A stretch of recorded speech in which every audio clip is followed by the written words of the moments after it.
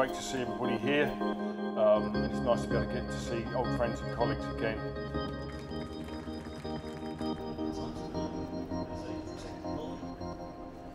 And our residents as well. You know, what we have. 30 stories worth of fire hose seems like a lot, doesn't it? Anybody wants to talk to Tom or I about what that looks like? Looking at penetrations, looking at the fire stopping elements we're putting in buildings. That's another sort of energy sustainable technology that sort of is great but works against us. It also burns the grass in my yard.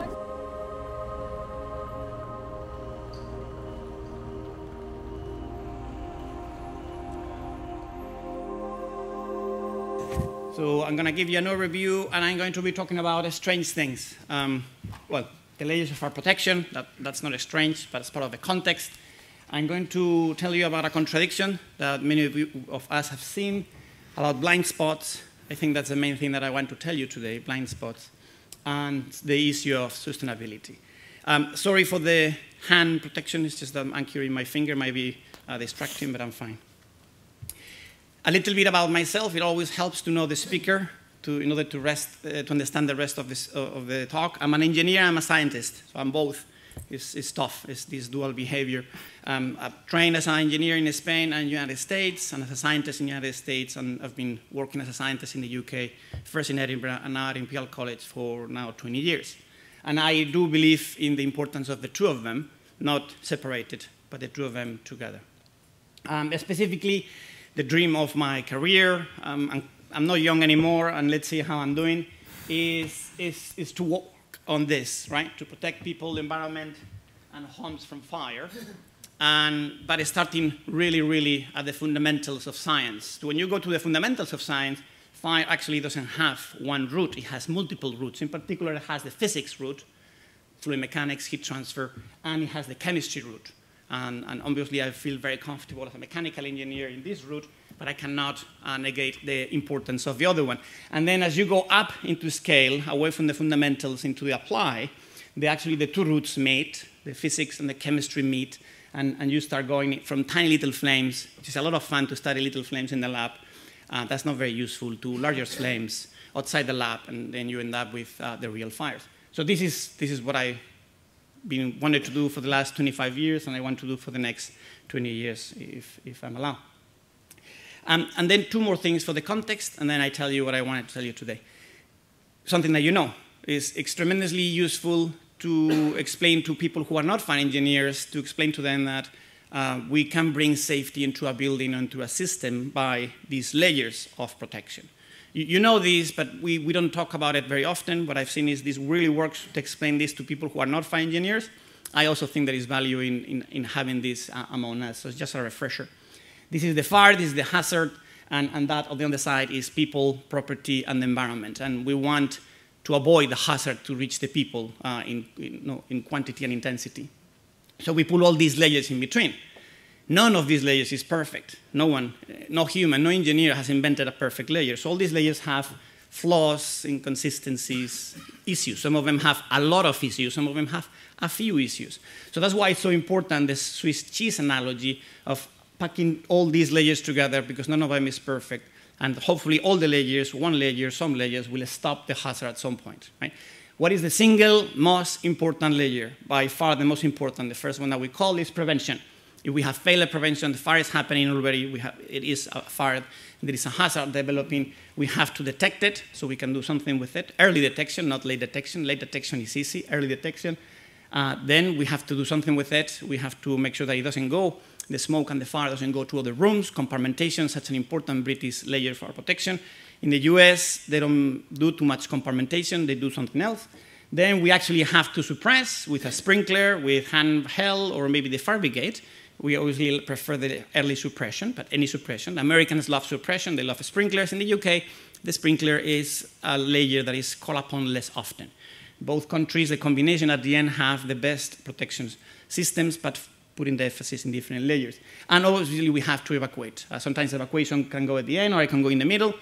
If it's a small house, probably it goes At the beginning, we evacuate soon, but if it's a high-rise building, we cannot evacuate the whole building at once just because there has been a fire, and maybe the strategy requires evacuation more towards the end. And evacuation is very important because this is when we move people away from harm. So layers of fire protection. You know this, obviously you know this, but I'm going to call upon this later on. Examples. This is one example, a facade fire. This happened in 2013 in Chechnya, in Grozny. This was, when we saw it, this was weird. It was spectacular and weird. Why is that building burning, right? Some people knew, oh yeah, it's a facade, it's flammable, I know. I remember seeing this and I thought, this is weird. I don't think I've seen this often at all. And you can see the layers of protection that were breached. Obviously, prevention was breached. There was a fire. It was detected quite late, so that's a breach in detection. It was not compartmentalized. It's spreading upwards and downwards and laterally, so major breach of compartmentation. It was not suppressed. It was more like burnout. And I'm not sure about evacuation. I'm not sure the tower was occupied at the time that it happened. So a pretty bad failure. I think there was no loss of life, but obviously there was a big loss of business. The insurance bill was quite significant. So you can then analyze fires by looking into which layers were breached, when, and what was the importance of that. And this is important, right, because some people say, well, they were breached maybe because the regulations were not complied with. And when we talk about the role of regulations and why the layers can be so extensive and all of them are imperfect and yet fires still happen, I would like to quote Professor Brannigan from Maryland. He was talking about the Titanic. He's very well known in fire, but in this case, he was talking about the Titanic. So we know what happened to the Titanic. And he complies, he says, the Titanic complied with the codes of the time. It was not an illegal ship at all. It was very legal. Lawyers can make any device legal. Only engineers can make them safe. So the Titanic was a legal ship. It was not safe. And we know how it developed in the first trip. So I like this to make the difference between having a building that is legal and having a building that is safe. Unfortunately, it's not the same. We like to assume that it's the same, but it's not the same. So meeting the regulations not automatically means that the building is safe. Why? Because the regulations are the minimum level of safety. They are the safety net of safety of the built environment. It's low. It's low on purpose because if you are below this, it's actually a breach of the law. But there is plenty of room above it. Now, who is going to be asking us to populate buildings above the regulation? Who is going to pay for the extra cost and the extra effort that means to bring the extra safety? Well, that is definitely a big issue and a big discussion for fire engineering.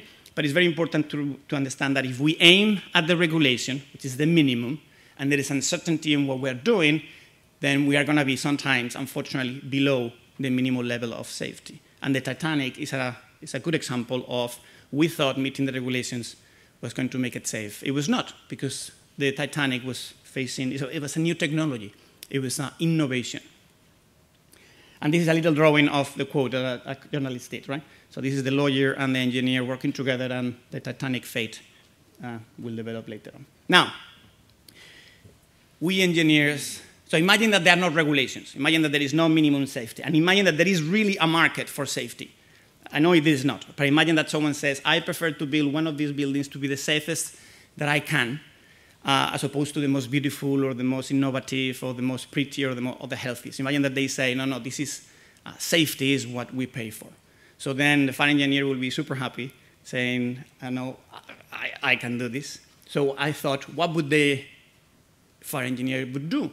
What would be the natural examples, the examples that we know that exist? So what are the safest buildings that you can think of, I can think of? I call them fire utopias. You will see why utopias. So the best in suppression, I think it will be the igloo. If you have a fire in an igloo, it automatically melts water on top of it. It's like you have a super distributed sprinkler system all there. It is part of the fabric of the building. What I say, I wonder what are the statistics of fires in igloos. I bet they are very small, and they are always very small fires. Now, how many people want to live in an igloo? Not just an experience one day with the kids. How many of us really want to live in an igloo? I'm from Spain, so I will die in an igloo.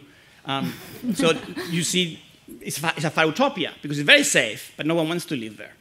There are more. what is the best in fire resistance? So when I was in Edinburgh, I was working a lot with Holly, actually, on fire resistance of buildings, concrete, steel, and now in timber. So what is the building that there is no way the fire is going to put down? Bunkers. They were invented a long time ago, at the same time as guns, and they are extremely resilient to the point that you have the battlefront going through and the bunker is still there, unless something strange has happened.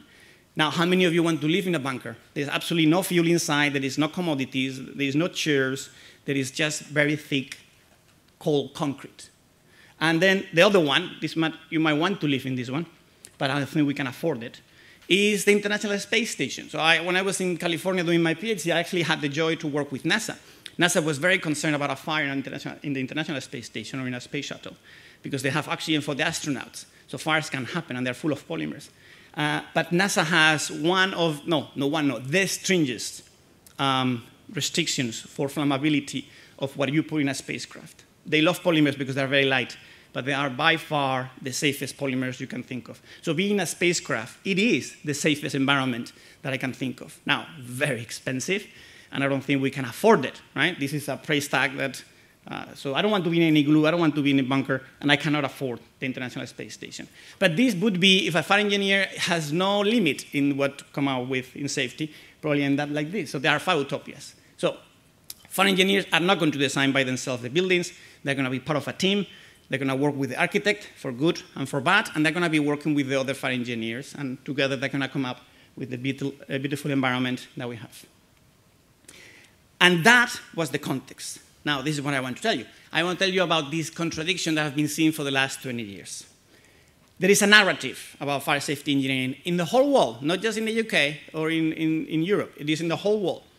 And you can choose. You have already chosen. I choose, depending on the audience, which narrative I want to run.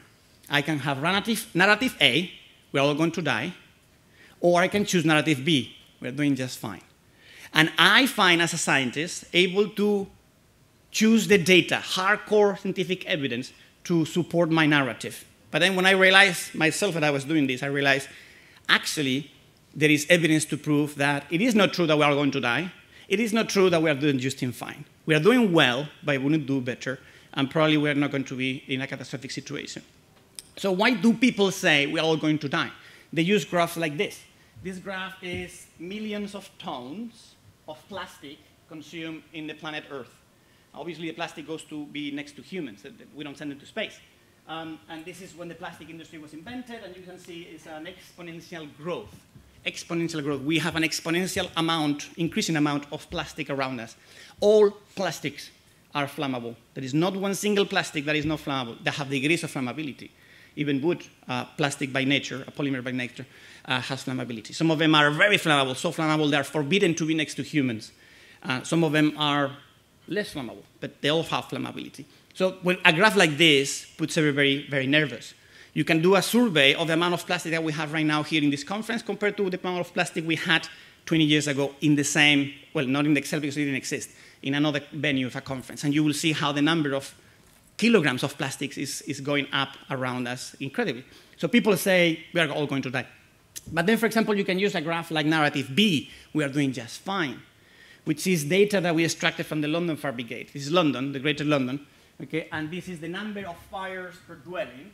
So it's not adulterated by London growing all the time. The number of dwellings in London doesn't grow much fast, okay? So these are the number of fires that are happening in houses per house. And this is years from the year 2009 to the year 2020 when we stopped. And this is an incredible downward slope. So that's good news. So when you look into this, you say, well, London, the biggest city in the UK, one of the biggest cities in the world, is doing absolutely fine. Don't change it. Don't touch it. It's doing absolutely fine. Look what the statistics are telling you. Whatever they're doing, keep going because we have less and less fires. Obviously, less fires. You look into the data, can I show you? Book your tickets now for the 8th International Tall Building High-Rise Fire Safety Conference, taking place alongside FDIC in Indianapolis, US, on the 15th to the 17th of April 2024. 3 days of world-class speaker presentations, debates and networking. Book your tickets via the website www.tallbuildingfiresafety.com. Early bird discount tickets will be available. The Tall and High-Rise Building Fire Safety Management course is ideal for anyone who has responsibility for fire safety management in tall and high-rise buildings. It is a 5-day intensive course with world-class instructors. You can get full details of the course on our website www.tallbuildingfiresafety.com.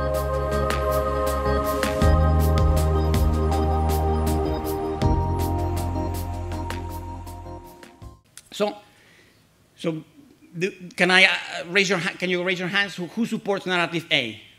Who feels like I am a supporter of narrative A? We're all going to die. Or who supports narrative B? We're all doing fine. Right? So I actually vote for both. If we are not careful, we might end up being in trouble. And I don't think we're doing just fine. I think there is room for improvement. So the two of them. But I found myself going to different people. For example, when I ask for funding, as a fire scientist, I say to the government, right? But when I'm working with my colleagues and I tell them, don't worry, keep doing it, I show them this. Right?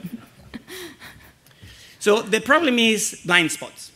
I mean, there are other problems. One of the problems is fire inequality. The statistics that I show you of London, that's the average of the whole city. Not everybody, unfortunately, has the same level of safety. There are pockets in London, there are pockets in every city that has more of a fire problem. So it's fire inequality. That's one of the first problems. When you look into statistics, you mask things. Fire inequality is one of them. The other one that we mask, by definition, when we look into statistics, is blind spots. Blind spots, by definition, I created this concept, innovation blind spots for fire safety. It's things that we don't see. We don't see. Okay, maybe he sees, maybe one day I saw. That's not enough. It has to be collective agreement that something is happening, because otherwise there is not going to be an action. This is London, the same data that I show you. This is the number of injuries in a fire. This is the number of fatalities in a fire. And each of those dots is a fire, is a year in London of the last 10 years.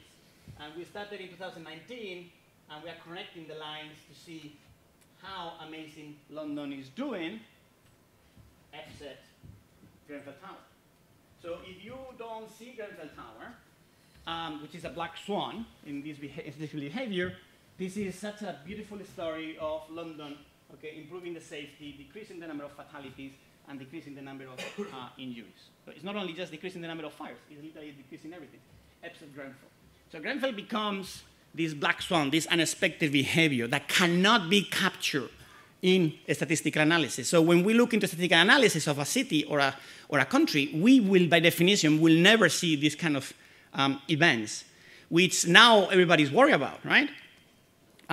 This is what I call the transition from the blind spot, we don't see it, collective we, until now is the elephant in the room.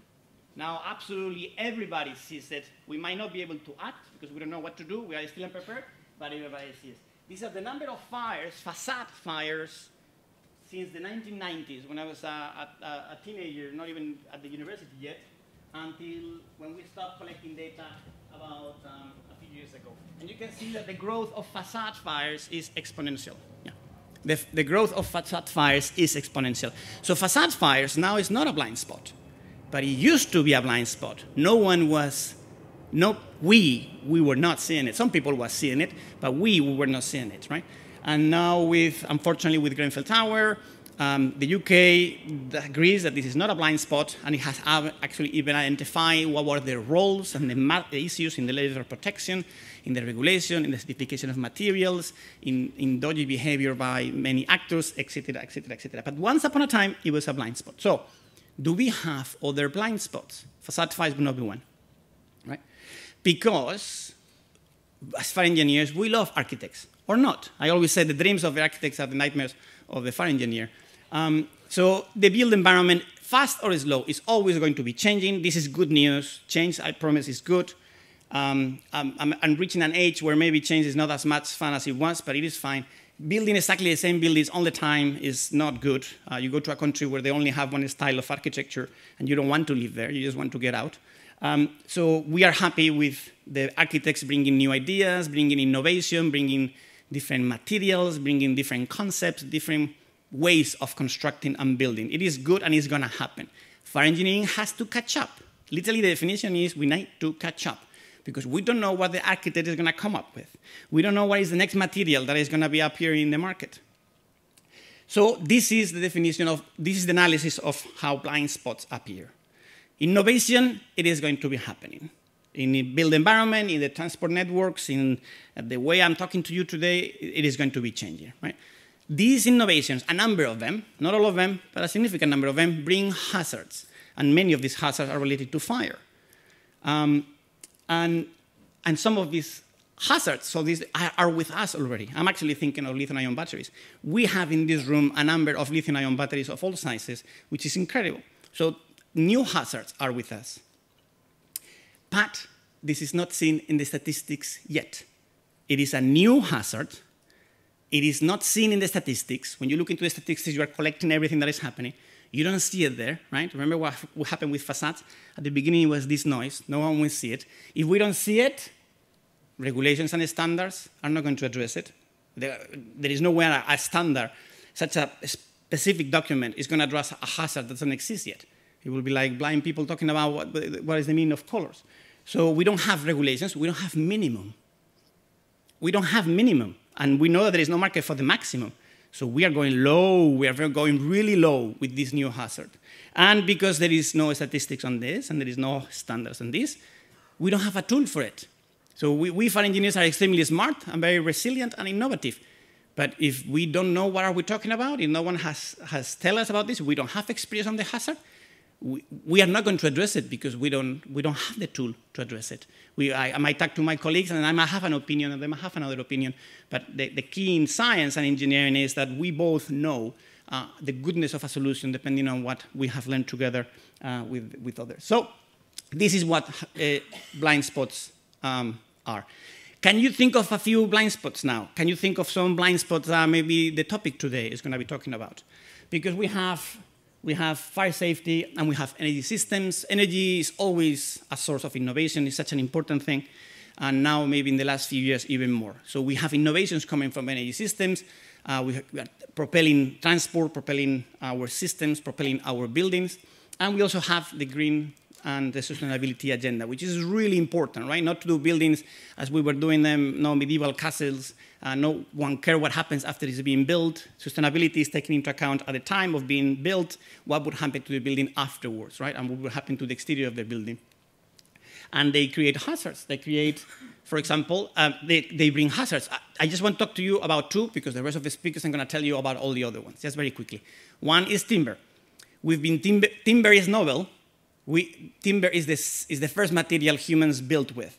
When we were right after being cavemen, cave people, we were building houses and little places out of wood. They don't survive the fossil record because it's wood, but obviously this was the first material we used to build. You go to Canada, you go to Scandinavia, they're building a lot of wood.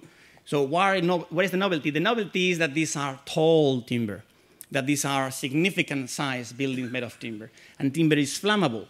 And we have, as engineers, not been asking ourselves often enough what to do with timber, what is the behavior of timber, how do you understand the flammability of timber, how do you address the hazard of timber through the layers, how you prevent it, how do you detect it, how do you compartmentalize it, how do you suppress it, how do you evacuate if it's a tall building that is made of timber. And the last layer, which I didn't mention before, is a structural collapse. If you have a timber building, it's very tall, and it's made of timber, and if there is a fire, and it takes an hour to evacuate, and the structure is made of flammable material, you have a big question to answer there as a fire engineer.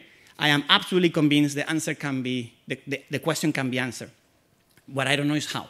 And why not? Because it needs time. It was not in the statistics, it was not in the regulation, and the solutions are not going to appear until we discuss these things.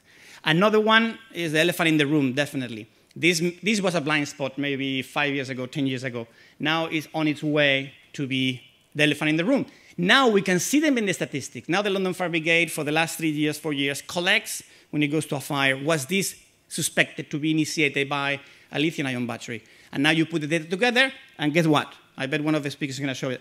It is going up, and it's not going up slowly, it's going up exponentially. I was this summer in Canada, in the beautiful city of Vancouver, giving a talk on battery fires because that summer, last summer, it was the leading cause of fire death in the city of Vancouver, lithium-ion batteries. Leading cause of fire death. Obviously, the fire brigades had a lot of questions about this new technology that was everywhere. Scooters is the fashion of the last 2 years. Before, if you go to this table, these are all the fire hazards that we had in history with batteries. A lot of cell phones. Now cell phones are doing fine because Samsung almost goes bankrupt for getting it wrong, and I think people started to think about this. Notebooks, computers, it didn't happen for a while. That was really good. Some companies almost, I think it was Sony, both bankrupt because the laptops were setting on fire spontaneously without even abuse of them. Electric vehicles, ongoing. Aerospace, Boeing almost goes bankrupt when it launched the airplane, the Dreamliner. And now we are here, hoverboards or scooters. And the one that I worry, which most of you probably are thinking about, is the stationary energy storage systems. These are the biggest batteries ever built by humans, and they go inside the building.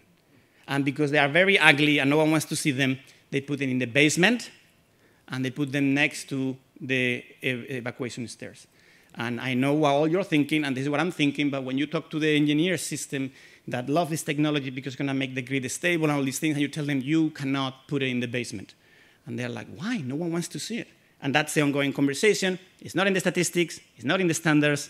There is no safety network. We can go very low in safety, and we don't have the tools because it's a blind spot.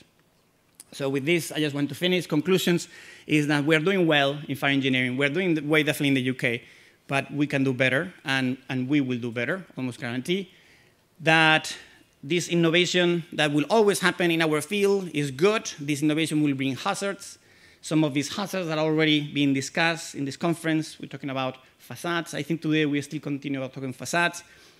If the new material that is flammable is a natural polymer instead of being synthetic, it's called a green wall or a living wall. They are flammable. They are definitely flammable. I work on forest fires. Photovoltaic panels, another innovation that has some questions to be answered, and batteries, which you're going to have some talks. And what do they have in common? They have in common that it is a novel hazard, not captured, not seen in the statistics. Authorities are oblivious to this. It is not going to be addressed in regulations. There is no minimum safety being brought into, and there is no market for going to bring in safety if no one wants it. And there are no tools, and they need to be developed. And with this, I finish. Thank you very much.